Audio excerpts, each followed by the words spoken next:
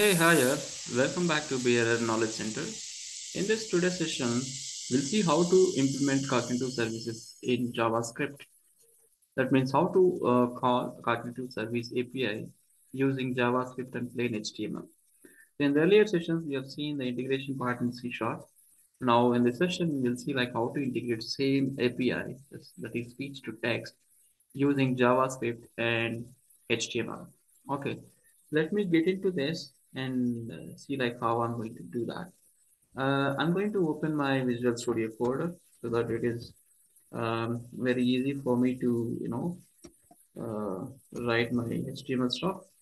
And just opening my Visual Studio Code ID where I'm going to write my HTML here. So let me open. Or I think I'll create here itself, no issue.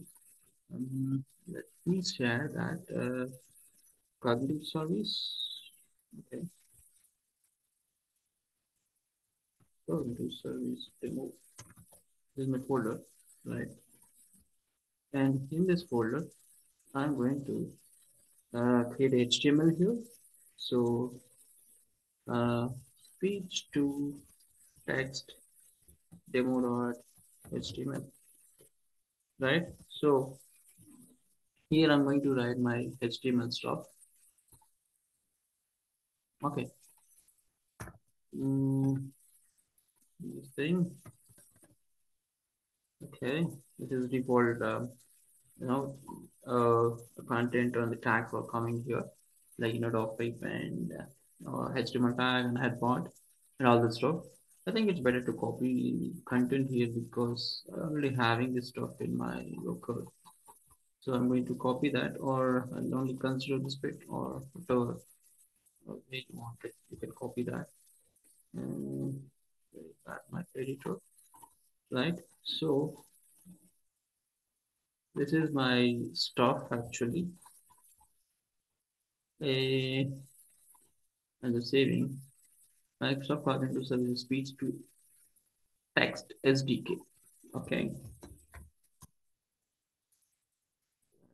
Yeah. And this is something I'm giving a header, loading speech recognition speech SDK. And this is my another title. And this is my kind of subscription which I'm going to provide it. So if you are clicking on that, it is going to load it. Otherwise, you can remove that. It's not a problem, and it is not required anyway. We'll just remove that. And basically here I'm declaring subscription key text box and another button service recognize sorry, service region, so where I'm going to specify my region which have been registered my cognitive service. And another thing was having so many languages. I mean, I can remove all this stuff, put of demo. So this is language source option. That means in which language you are going to speak about. So here I'm just declaring a drop down here, right? With all those information.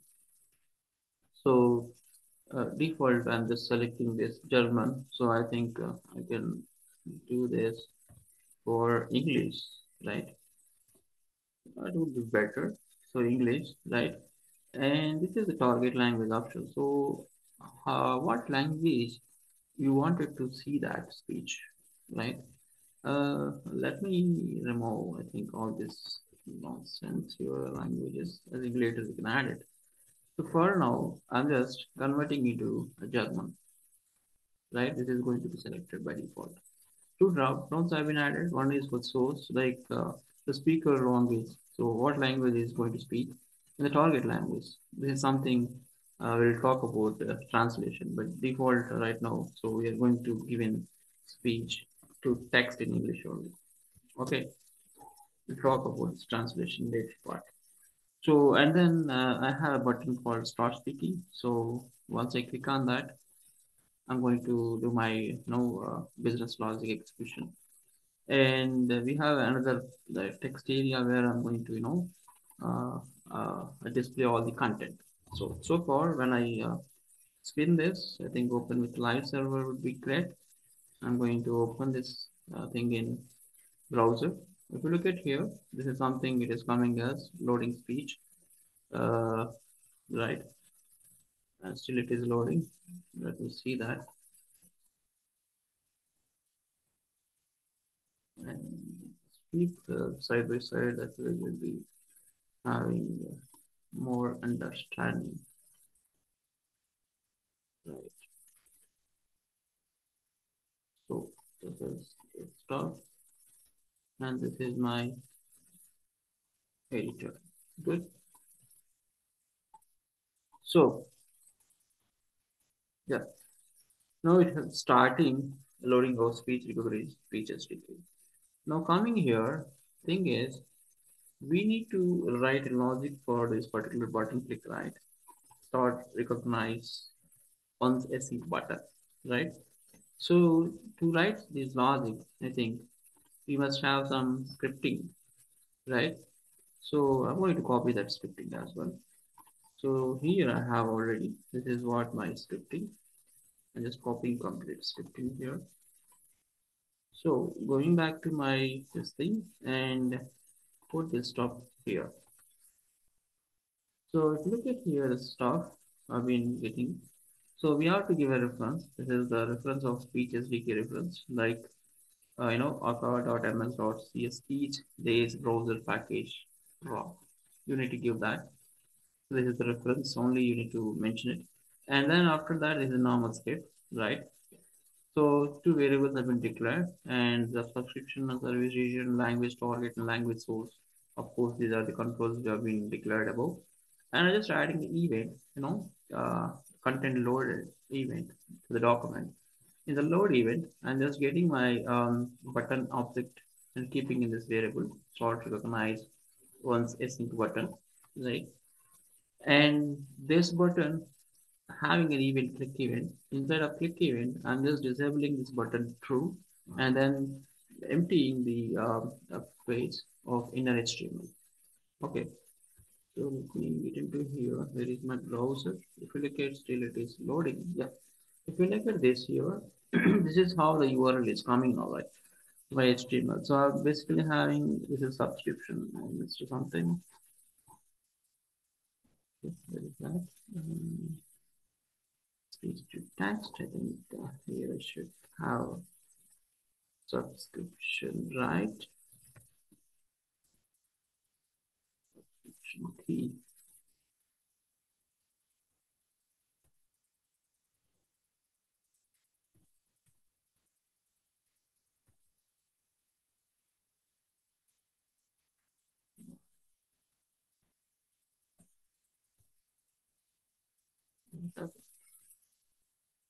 TD is not closing.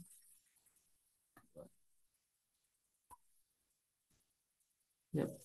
This is my subscription key because this is my subscription text box, region text box, roles language, and the target language. And this is my button, and this is my area, which I'm going to show the text here. So coming here, the subscription key I mean add value here. This is my subscription key, right? And I just assigning to this subscription key, and this is my service region. I'm assigning it here, and I'm getting my button object here. And for that button click event, I'm just making disable of this button on clicking the same button and emptying all this text box and just coming out. So once I come back, come out of this click event. Yeah, I think these are the other options you can see here, like taking this target language and source language and the kind of div object. All these control objects have been created here. That's all it. And this is the click event of button, right? Once I empty it, and then I'm going to check the subscription value is empty or not. If it is empty, I think I must provide it, and then I'm asking and provide this subscription key. If not, right? So I'm going to create the configure object, speech config object with the speech SDK reference. Speech SDK dot speech translation config dot from subscription, right? And I'm passing the subscription value and the region, which is similar to a C# demo, like what we have demonstrated in the previous session. And then I'm just setting my speech object recognition language is source. That means in what language you are going to speak, you are going to have speak, or you are going to talk, right? And I'll declare another variable called language, which I'm going to assign with the target option. This is the target language. Okay, that means what language you wanted to convert. Okay, and once it is done, I'm just creating the recognizer object here. Recognizer object with the translation recognizer so that it will translate. So this basically API converts text as well as translates to a given language. I'll explain later. This is the first thing. So for the recognizer object, I'm just passing, button is getting disabled here. I'm just checking the translated speech and then getting language. This is a bit of code about the translation part. So if you are not translating it, so what you will do is you will just get the translation or the text which you converted, which you got taken from a speech SDK, right? So once you get this, I'm just assigning it to this particular text area, and then closing all this stuff. And this is for the error. If something happens in between this process, I'm just going to have a function here, which is going to arise once you have any unexceptional handling for errors. Then it will make enable, and then it is put all error in the this text box. And here, this is the window.speech SDK. So once you download the DOM object of speech SDK, I'm just checking whether it is downloaded or not with the window.speech SDK. And it is downloaded and assigning it to this variable. And again, keeping variable disabled. And this is something content and warning boxes put in block and in none. This is about the content for warning messages. This is the business logic instead of HTML purely using JavaScript. Okay, so using this, right? I think instead of this thing, mm, if we can say recognize speech, only it will give you the recognized speech. Okay, let me try that. I'm just saving, and the default it was selected English, and it was English, right? Now I'm going to click on start button and see like how it is. Then start. Hey, hi all. Welcome to our BRR Knowledge Center. And in this session, we'll talk about the cognitive service, speech to text integration in JavaScript and HTML. Welcome to our Knowledge Center. So much, right? I think it's not a good converter. Let me speak in one more time. Hey, how are you? Good. Welcome to BRR Knowledge Center, and in this today's session, we'll see like how to integrate cognitive service, speech to text using JavaScript and HTML. Right? I think it is launched as pre instead of BRR. And in this study session, we'll see like how to integrate cognitive service speech to text using JavaScript. Right? So this is something doing all this stuff and having it.